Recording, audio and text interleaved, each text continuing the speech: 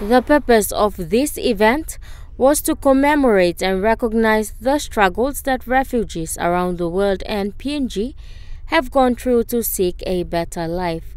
This year's theme was Hope Away from Home.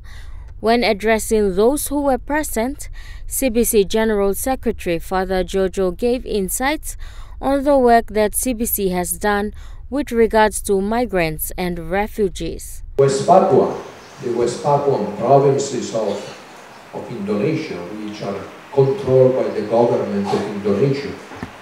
And we know that in the West Papuan provinces, in spite of all the talks, all the reassurances, all the signatures, all the approvals by other countries, neighboring countries, United Nations, and so on, in spite of everything, in West Papua there is no peace.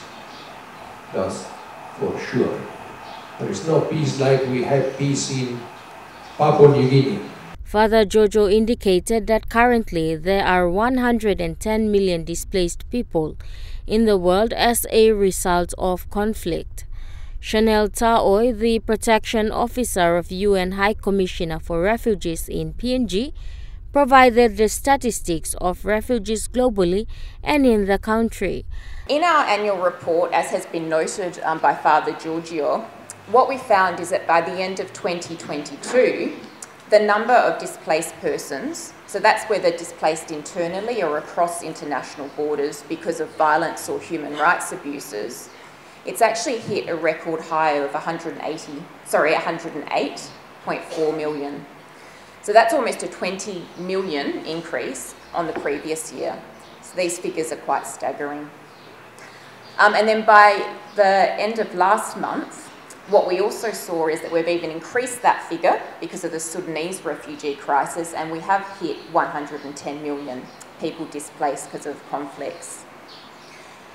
And I think to put this number in perspective, what that really means is that 1 in every 74 people on this earth have been displaced because of some form of violence or conflict. So effectively, we probably know someone displaced by conflict, or they're somewhat 1 step or 2 steps removed. The celebration saw traditional dances performed by the West Papua community, concluding with interactive programs.